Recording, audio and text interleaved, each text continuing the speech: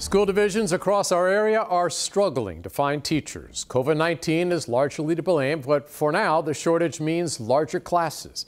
Angela Vargas takes a look at the shortage and what's being done to try and fill those slots. Virginia Beach City Public Schools says right now there are teacher vacancies at every grade level, K through 12. We've been right about 100 for the last 6 weeks. What was it like before? At this time of year, 20.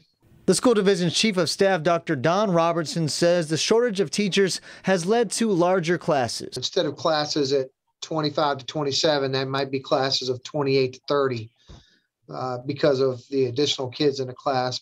Virginia Beach isn't the only school division with teacher vacancies. We did some checking around. Newport News Schools says they have 119 teacher vacancies. Portsmouth has 46 vacancies. Chesapeake Schools need 40 teachers, and Hampton City Schools says they're just short 23 teachers.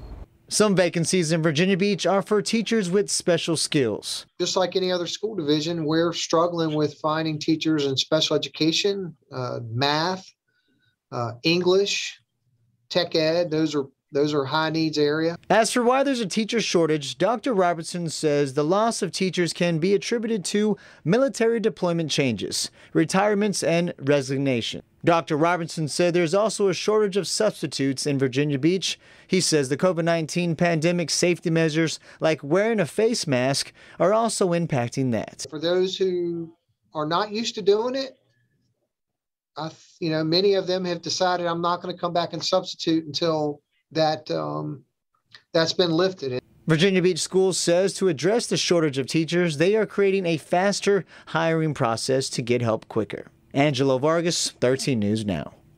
And late tonight, we got an update from Norfolk Schools. They tell us they have 125 vacant teacher positions across the division.